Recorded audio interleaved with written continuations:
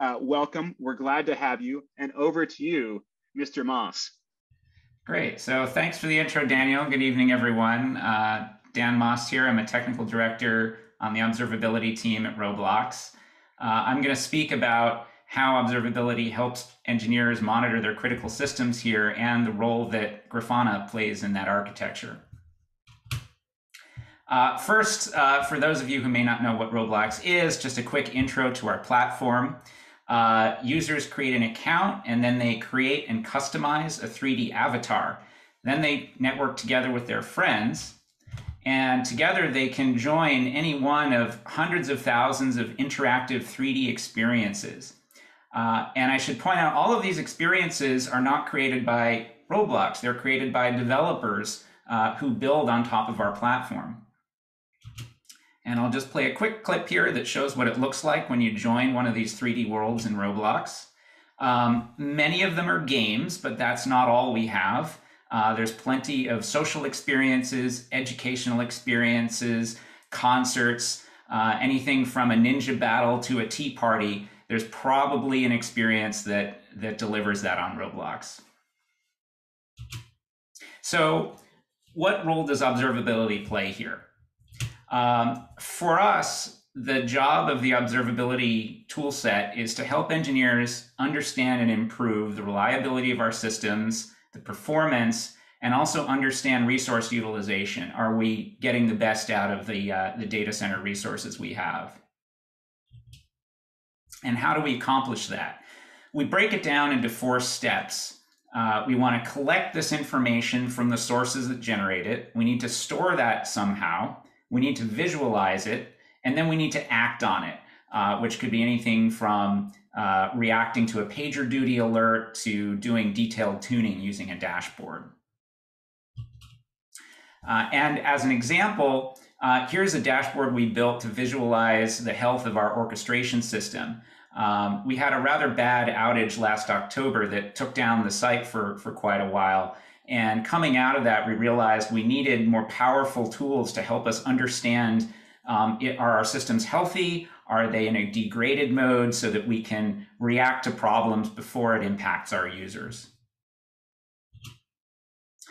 Now, Roblox has some pretty stiff challenges when it comes to observability. There's a huge amount of surface area to the product. We're operating at very high scale, and our backend includes several generations of technology working alongside each other. Let me get into a little more detail here. So as I mentioned, Roblox consists of these interactive 3D experiences, but those experiences are filled by user-generated content. There's also a social element where players group together in friends, and there's chat and notification features. In order to keep this platform safe for all ages, we have very deep trust and safety systems working behind the scenes. We support a full economy that involves payments and virtual currency. All of this runs on data centers that we've built on a large network, including a custom CDN. So our product encompasses all these different areas that each have different requirements on our observability tools. It's a very challenging problem. Another issue we have is our high scale and how quickly we're growing. As of the end of last year, we had about 45 million daily active users. We serve those users with a global set of data centers and also smaller edge locations for higher performance and lower latency. Among all these sites, the biggest ones have well over 10,000 hosts in them. So we face a pretty significant scale challenge. So when we turn on any new system at Roblox, this is what day one looks like. Unlike a smaller company that would have the luxury of confronting scaling challenges one at a time, we're sort of faced with a fire hose of telemetry data for any new system we turn on, which makes our life more difficult. And at the same time, our backend, as I mentioned, encompasses different generations of technology. It's evolved over more than a decade. It began life in the kind of Windows C# world. Now we use Linux for a great deal of our backend, but there's still cooperation between these older and newer systems. We also use a combination of a sort of monolithic code and containerized code. So our observability tools need to work in this environment. It's difficult to apply a one-size-fits-all approach because it's so diverse. Let me talk about where our observability journey started, and then I'll get to where we are and where we're going.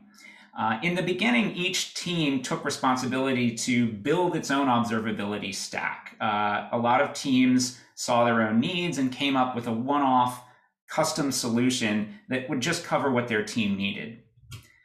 As a result, as you look across the organization, there was a zoo of different technologies in use. This is just a subset of the ones that we have. For instance, there are teams that use traditional Prometheus Grafana stacks. Our application team had a custom metrics infrastructure built using a C# library they wrote, storing data in Dynamo for their time series DB. So just a whole hodgepodge of different technologies in use. And that kind of created some pain points for us. So let me get into the drawbacks of our old way of doing things. First of all, because each of these teams has a different primary responsibility, they weren't able to build deep expertise in observability, whether it's networking or orchestration or economy. They have their own job to do, and observability is just something they need to take care of on the side. So they developed there was a limited ability to manage and tune these systems. And when it came to requirements like how do we do backups, how do we satisfy our auditing policy, how do we handle high availability, and what happens when a new data center turns on, these kinds of concerns were difficult to deal with because the teams were specialized in something else. We also have an issue of inconsistent data schemas between all of these different systems. For example, some systems use host, some used host name. There's also disagreement on what exactly is a data center here. Is it defined by location? Is it defined by fault isolation zone, and so on? So it made it very difficult to write queries or join data between these different systems because they didn't align on a common vocabulary. And finally, getting back to that day one scale challenge, we encountered some very serious bottlenecks around service discovery. Most of our older telemetry systems are pull-based, where thousands of containers start up, and we face the complexity of carrying that information of what containers we have running to the metric system that's going to be recording metrics from them. That became a very serious performance bottleneck because of our scale, and these factors were a contributor to our big outage in October. So now let's talk about where we are and where we're going.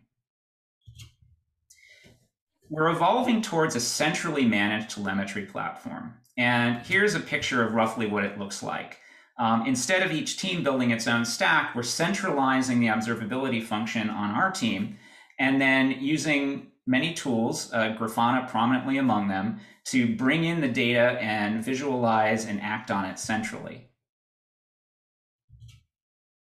So what advantages does that give us? Well, first of all, we have a common schema. We can align all the different sources of data on common definitions of host name, data center, et cetera. We can work towards that mythical single pane of glass, or at least a single Grafana instance to find your metrics data. Because this is a dedicated team, we can also invest in a high availability and high performance and apply those investments across all of our observability customers. I'm now going to zoom in on just one piece of this unified architecture. I'm going to zoom in on the collection part of it. And Grafana Agent plays a big role in the collection of data. So let me get into how useful that tool is. Grafana Agent allows us to replace legacy metrics collectors with one simple tool. It's got some great advantages, like it's a single Golang binary with a simple configuration file. So it's very, very easy to deploy. It has powerful features to relabel and filter metrics data so that we can, as we transition from a legacy system to our unified system, we can preserve compatibility by renaming or tweaking things to match the way the data used to look. And it also supports both Windows and Linux. As I mentioned, we have different generations of technology in use, and we need to monitor all of it. Here's just a quick peek under the hood of Grafana Agent showing some of the functionality we're using. You can configure the agent to do traditional Prometheus-style scraping of a list of URLs. You can have it talk to console to discover container endpoints to scrape. And in addition, in that single binary, it's also got embedded integrators like Node Exporter and Windows Exporter that can gather deep telemetry system from the operating system. So Grafana Agent consolidates all of that data and then can send it out through the Prometheus remote write protocol. And here's a picture of a typical system at Roblox. That green box represents one machine with Grafana Agent running on it. So Grafana Agent is sitting there collecting telemetry data from the operating system underneath it, as well as the containers and the orchestrator above it. And then it's shipping that data out to time series databases that we can then visualize inside of Grafana. One key advantage of this, because Grafana Agent is so flexible, we can configure it to write metrics to more than one destination. In our case, we use a dual write strategy where we preserve 2 copies of all our critical data so that if there's a failure in one, we can just keep on operating with the other. I'm now going to zoom into the visualization part where we use the Grafana UI. We love this UI because we can bring together dozens of different data sources. We can use Prometheus compatible data sources. We can link in Elasticsearch to look at logs. We can link in SQL databases. We're really happy that there's a strong open source community behind Grafana. So anytime we spin up a new system, there's probably already a dashboard out there that somebody's written that we can bring in and adapt to our needs. Grafana has some great flexible APIs for editing dashboards that we use as part of our automations. And finally, we are very happy about our partnership with Grafana Labs. They've been very responsive, whether it's performance tuning, bug fixes, or feature requests. We appreciate their support. And here's an example. This is just a shot of a dashboard we built to monitor our orchestration system following the October outage. Thanks to our new high availability architecture, there were a couple of much less severe kind of near miss incidents that happened after that, but we were able to catch those incidents and prevent them from spreading because of this new high availability tool we had. There's some other benefits we gain from centralizing knowledge about the observability platform here at Roblox.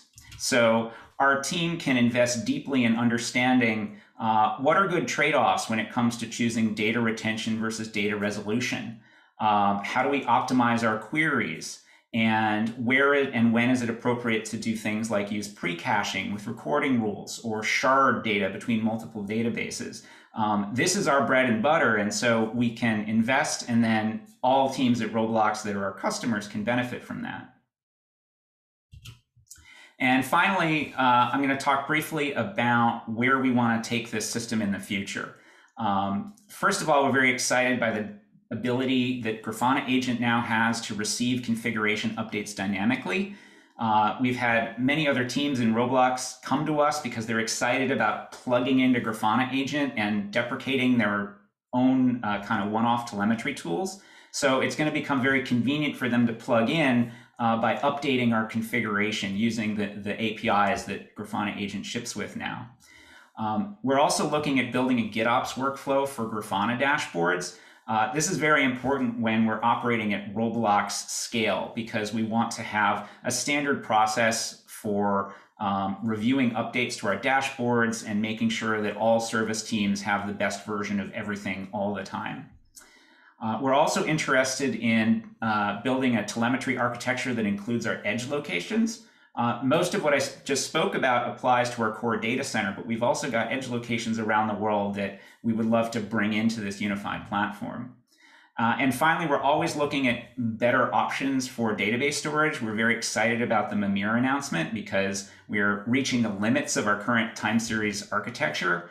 And so we'd like to explore what are some better ways that we can manage the huge amount of data we're dealing with. So I'd like to give thanks to all the engineers who contributed to this work on my team, including the co-leaders, Ing Dai, Amit Gupta, Shopu Wan, our director, Xiaofeng Han, and our VP, Max Ross. Thank you for your support.